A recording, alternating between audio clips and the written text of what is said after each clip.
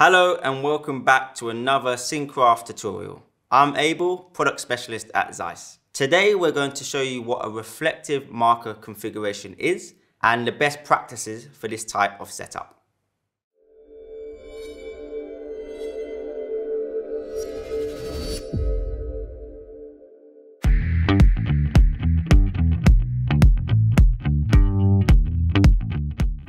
Selecting the reflective configuration option will put the system into reflective marker tracking mode and will utilize the system's ability to track directly from IR markers that are illuminated by infrared light.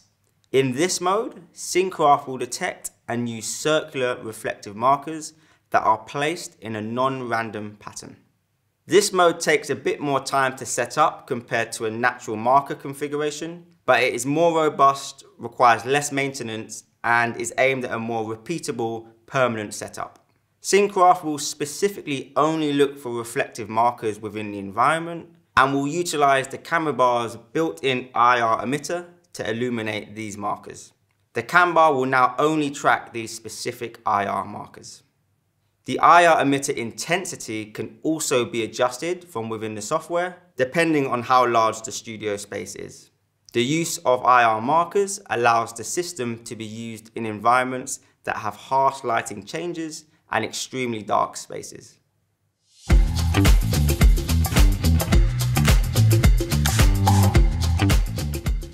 So let's jump into the software and create our first reflective marker configuration. Within the Trackings tab, we go to Add Tracking Configuration and select Reflective Markers. From here, we can name our configuration and select the camera and lens combination that we wish to use. And remember, this will be the initial camera and lens used from our Equipment tab, but you can change this freely once past this stage. We now hit Save and Activate. Once we reach the dashboard, CinCraft will prompt you regarding the steps to take for the reflective marker setup. As mentioned, using reflective markers is more robust and requires less maintenance, but for the initial setup, you'll need to place and learn the markers. Within the Place Markers tab, you will be shown a grid overlay, which should be used as a guide to place your IR markers. A green section indicates sufficient coverage, and orange indicates that you need to place one or more IR markers in this section of the grid. It is important to remember that when learning the marker positions, that the cam bar is pointed directly at the markers and leveled flat to ensure optimum visibility. The IR intensity can also be adjusted for maximum marker visibility, ensuring that all markers can be detected. The camera rig can now be moved around the space freely to identify areas that require more markers. Remember, you don't need to place markers in areas where the camera will not be used. Once you are happy with the IR marker placement and coverage within the space, we can now learn these markers. The reflective markers will be learned by the system and added to a locked point cloud. We can unlock this at a later stage if we want to add more IR markers to the point cloud.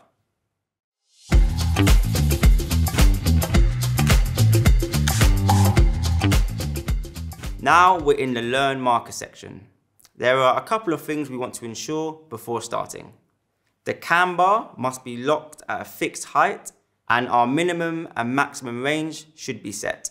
Setting the range allows you to specify an exact depth that should be learned, ensuring no false markers are added below or above the height of our actual markers.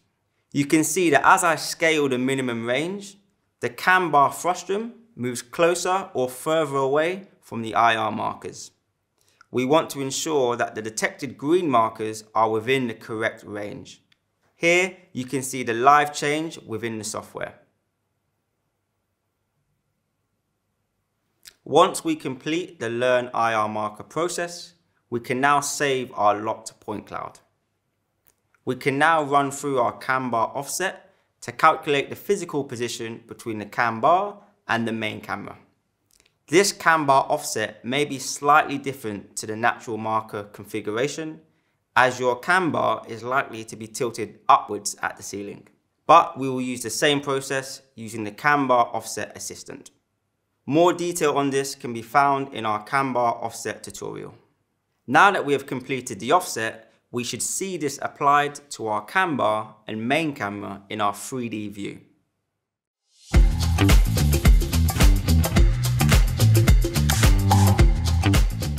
Next, we simply set our 0 point. The 0 point is a reference point that is set within Scenario. This reference point will direct the render engine where to base its content from. We can now move on to setting our world alignment. This is where we change the position and orientation of our 0 point. We can head over to the Edit World Alignment tab to start this process. We have a few options and tools to set the 0 point. First, we have set 0 point to an IR marker. This is the quickest and often easiest way to place a 0 point when using IR markers. We can simply click on an IR point that has been identified by the cam bar. A yellow cone will indicate where you are going to place the 0 point. Once selected, you will see a white cone aligned to this point. You should see the alignment in the cam bar feeds immediately.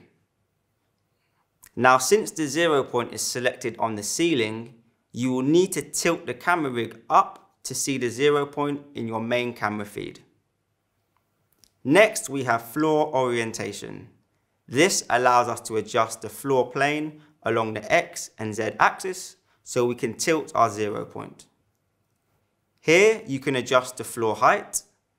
When we place a 0 point, we are telling the system where the floor plane is. If we want to place the 0 point on the floor whilst in reflective marker mode, we cannot tilt the camera rig down to allow the cam bar to see the floor. This will result in a loss of tracking as there are no IR markers. In this mode, we can simply take a measurement from the cam bar to the floor plane and then manually offset the 0 point height to match this. If you have already set a 0 point on an IR marker on the ceiling, you could work out the distance from the ceiling to the floor and then offset this manually. Next, we have Move 0 point on floor plane. This simply allows us to move the 0 point along the floor plane along the Z axis without adjusting the height of the 0 point. With this, you can fine-tune the X and Y axis of the 0 point to an exact position. And here you can fine-tune the rotation of your 0 point. Once happy with the position of the 0 point, we can now save this alignment. Our setup for IR markers is now complete and your tracking is up and running. For more information, please visit our website. Thanks for watching this tutorial and we'll see you in the next one.